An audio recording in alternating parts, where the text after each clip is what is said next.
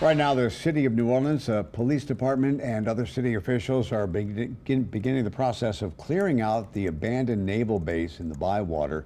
Neighbors have been complaining for years about the unhoused people who have set up camps inside the facility. It's been deserted for years. They also say there's been an increase in crime in the area around the property for a number of years. It has been vacant since 2011. When the Navy moved out and handed it over to the city. Plans are in the works now to convert that property into mixed income housing. All the people, the homeless people being removed there today, will be given housing.